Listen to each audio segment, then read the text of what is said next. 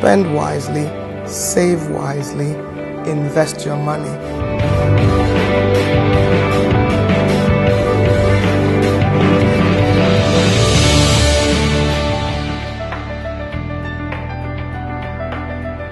The capital market is an integral part of life because money and managing your money is an integral part of life.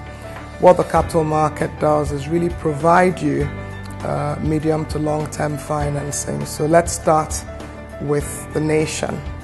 If you need to raise money for roads, for airports, for railway and all of that, most likely the government will not have enough money itself. So the capital market provides a market where people who have money can provide that money to the government in the form of a loan called a bond. From the perspective of an individual businessman who's looking to grow their business or looking to start a new business, what the capital market provides is an opportunity for you to have people who have money, excess money that they would like to invest, provide that money over the medium to long term so that you can grow your business.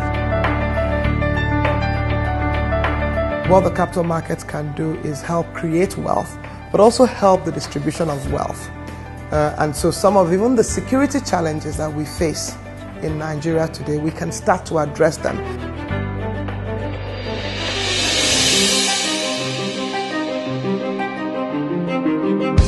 The Securities and Exchange Commission is it's the apex regulator.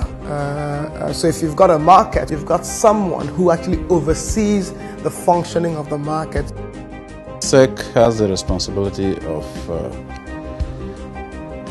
regulating the market and developing the market. It's a dual mandate.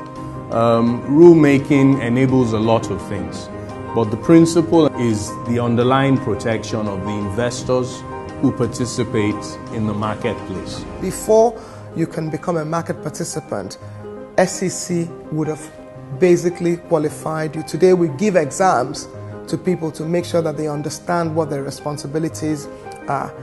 Everybody who participates in this market must feel that they have a fair chance, they can make money legitimately, people will not take advantage of them, and that they will be given full information, okay, to make the decisions that they need to make about investments. I believe that structure that has been put in place has helped investors to have better confidence in participating in the market. It is the confidence in the market that the investors have. That is why the market is still there.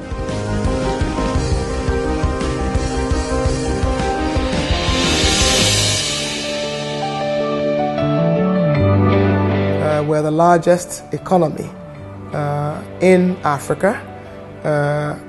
Clearly there's a good reason why we should have the largest capital market in Africa, because we also have the largest population, and therefore if a country like South Africa, that is the second largest economy, has a much larger capital market than us. The stock market is about 12 to 15 times the size of the Nigerian stock market.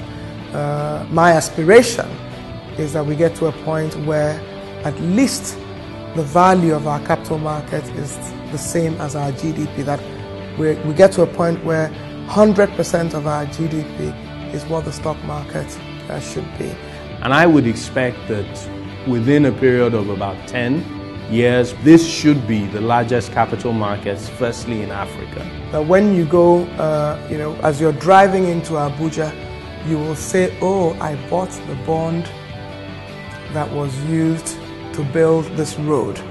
Or with the great work that His Excellency President Goodluck Ebele Jonathan has done, a young person would have set up our own Alibaba, and all of us will be falling all over ourselves so that we can invest in that. That is my aspiration. That is my hope as to where we'll be in 10 years' time, because of the solid foundation that we have laid today.